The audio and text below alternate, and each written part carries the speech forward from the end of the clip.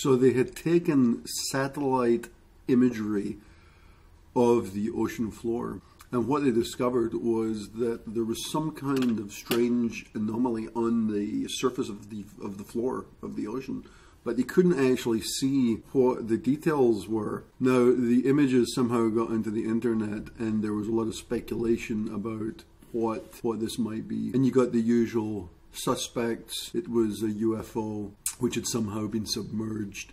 It was something from the Anunnaki. There was some kind of structure or form that had been created on the ocean floor that looked so otherworldly that it created a moment where people were really concerned about what this might be. So the problem was that this thing was very deep, and there wasn't much technology that could actually reach those depths. But there was an international sort of funding for the operation, and they got together and they decided to figure out how can we get down and look at what might be down there. What is this structure? There was also another group who were like, just leave it alone. Don't go down there. Maybe it is. Maybe it is. Maybe it is the Anunnaki or something. You know, don't mess with it. You know, some things you just leave them alone. You're best to leave them alone and don't touch them, right? Because it's too dangerous to go down there. So there was already a conflict going on, you know, on the surface. On the surface, there was a conflict. There was like and you know, like as the boats were preparing to leave the harbor, there were demonstrators, and there was like pretty much all-out war trying to stop these boats from leaving the harbor to go and discover what actually was down there. But they finally got away, and they got out and they started moving out towards the ocean. Now, one of the things is that as they got out into the center of the ocean, there had been some talk as like it was so deep, the profound depths of where this object was, that they were worried. You know, they didn't know what kind of things they had to deal with. Now, they knew there was like pressure, but they were kind of confident, you know, the submarines that they had could maybe get down to that level, and they might be able to sort of withstand the pressure. Because what happens is as objects, this is the crazy thing, as objects go down to the bottom of the ocean floor, there's like, I guess it's measured in atmospheres, but there's hundreds of atmospheres of difference of pressure. So whoever it is which goes down gets compressed into like these sort of atomic like little sizes as much as they can. Obviously, like with steel structures and things which are quite strong, that's more difficult to accomplish.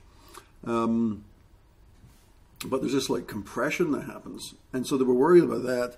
Now the people on the shore, they were like, oh no, don't go down there, there's like giant squids, and you know, it was getting ridiculous. I mean, they were like caught up in this fantasy world about like giant squids and, you know, aliens and the Anunnaki and whatever.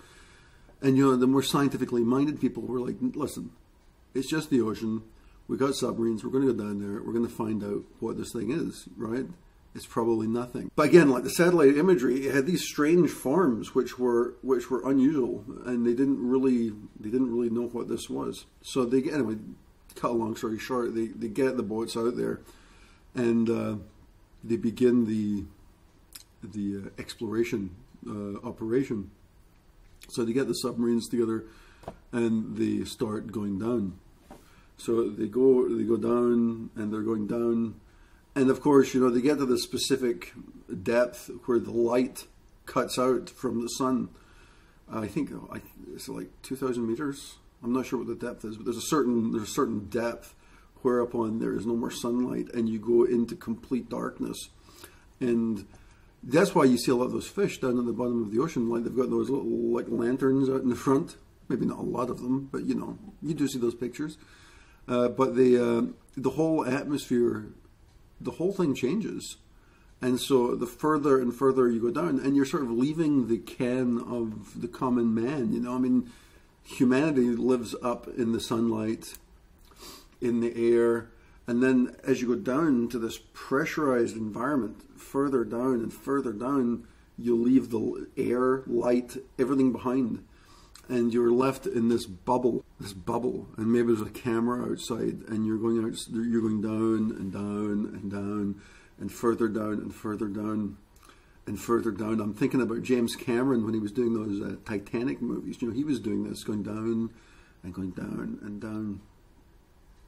And so they get down there, and sure enough, there's this amazing structure. It's a sort of weird angular structure, but it's completely covered with sand and like other detritus of the ocean. And they're like, you know, they don't know what it is. And, you know, they don't have much equipment, you know, but they've got a couple of robots, and they send these robots out to start trying to clean away some of this sand and some of this material which is covering this structure, so they can try and understand, what is this? What did we see from up there? What is it which has caused so much fear on the outside world, and what is it? So they spent a few days doing this, and there's like some machines, I guess you can use, which actually clean the area out. Now, this was obviously very difficult, and they had to actually invent new technology to do this at the time because it was so deep. So they had to come up with sort of new, sort of unknown techniques to actually come down and be able to perform like a wholesale cleaning of the area. But they were able to do it, and what they discovered was that, in fact, it wasn't aliens, or it was nothing scary. What actually happened was it was a treasure ship. It was a treasure ship which had been sunk, and it was quite old. It was an old treasure ship, and what actually happened is really interesting. Is what happened is this treasure ship hadn't been sunk by anybody. It had actually been scuttled, because what had happened is this ship, apparently, this is what they discovered, is the ship had been sailing, and it had been filled with gold and other treasures, jewels, but there was this fear that they had at the time of piracy and other problems on the ocean. And what happened at that moment, when they decided to scuttle the ship, was that they were convinced that there was going to be some kind of takeover of their ship. So instead of giving away, and it was like the sovereign jewels, like the crown jewels, and instead of giving them away to this other force, they decided the most honorable thing to do would be just to scuttle the ship and let it burn and go down to the bottom. And so that's what they did. So their national treasure sunk to the ocean floor. And it was the most beautiful, lustrous, costly, marvelous thing which you can imagine. Over the years, with time, the sands and the currents of the ocean built up around the carcass of the ship. And as the ship had fallen down from above and sunk down through the pressurized environment, it had cracked and broken and sort of formed a sort of angular structure as it broke into this sort of strange form, and it collapsed to the bottom of the ocean. And that is where it sort of got covered with sand and all the other things of the ocean to hide its contents. So what you actually had was you had this amazing treasure which, out of fear, had been essentially destroyed and hidden in the most profound depths.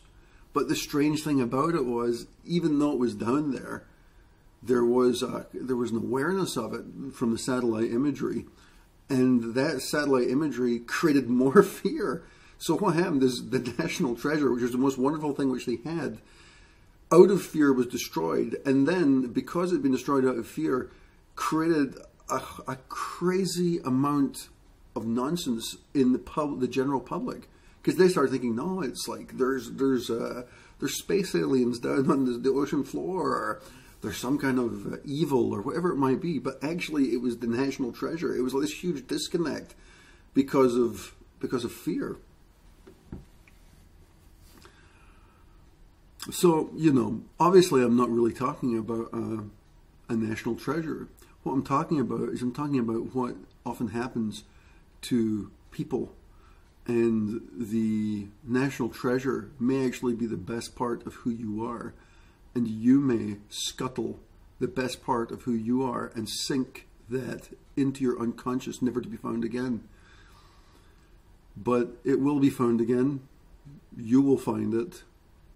And much like those crazy demonstrators in the harbor, you might think that whatever is sunk down beneath you, though you don't recognize it, though it actually is the best part of who you are, you're going to start thinking it's evil, it's got all this potential to do something. But you see, what was really negative was just the lack of awareness on all levels. There was a lack of awareness. There was a bunch of fear creating this scuttling of who you were, and sinking this marvelous wonder and destroying it, but not destroying it, creating a different form, hiding it. And so what needs to be done is somebody needs to go down to the bottom and pull this up and re-examine what it might have been. Now, I mentioned James Cameron there. You may have seen that James Cameron film called The Abyss. And The Abyss is this really great film about something very similar to this. They find something under the ocean. They're not sure what it is, and they go down in exploration. And in the exploration, they go down and they discover it's actually this alien life form, which is actually the most wonderful thing. And there's so much fear, and everybody's really scared about it. But actually, it turns out to be this beautiful, wonderful thing, which opens up the awareness of all humanity. And in fact, I'm pretty sure that film is some kind of metaphor for some other kind of process, right? When you look at that film and you see there's this great sort of worm made of water which comes through and tries to communicate. And what that really is, it's like the touch of consciousness trying to connect with each one of us is what it is. And you see everybody, many people, in their own way, have got their own shipwreck, or many shipwrecks at the bottom of their unconscious, and they're still there. And those structures, even though they're hidden, create subtle impressions, and sometimes not subtle impressions. Sometimes they have sort of cognitive, emotional impacts upon your awareness and your everyday life, which you don't understand, and you don't understand why you're behaving in certain ways. But actually what's happening is there's a pulse or a current emanating from the hidden depths of this treasure, which once was so proud and wonderful, but has been smothered and hidden out of fear.